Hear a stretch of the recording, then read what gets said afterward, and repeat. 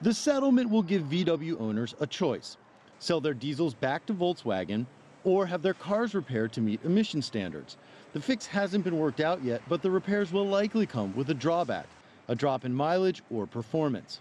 Consumers will also be paid between $5,100 and $10,000. They can either take the buyback or they can take the fix. In either case, they get the money. This is really unprecedented for a settlement of a case like this.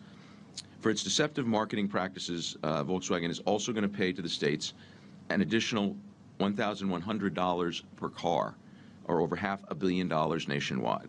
So how are VW owners reacting to the settlement?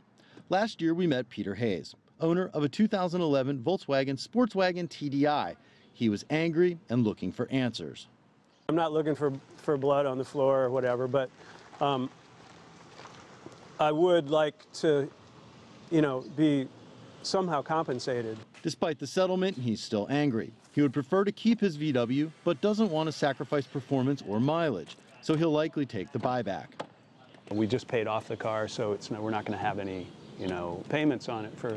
I was planning on not having to have a car payment for a while, and now that this has happened, they're kind of forcing us to buy a new car, which I'm, not too thrilled about. He hopes the settlement will hurt VW's bottom line enough to ensure the car maker will never do anything like this again.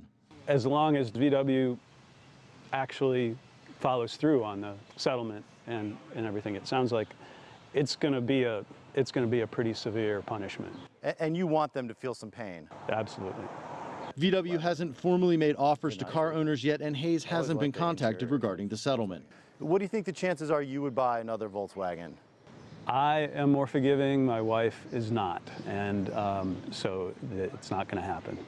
Volkswagen and owners like Peter Hayes do agree on one thing: they both want to put this emission scandal in the rearview mirror. Jim Spellman, CCTV, Washington.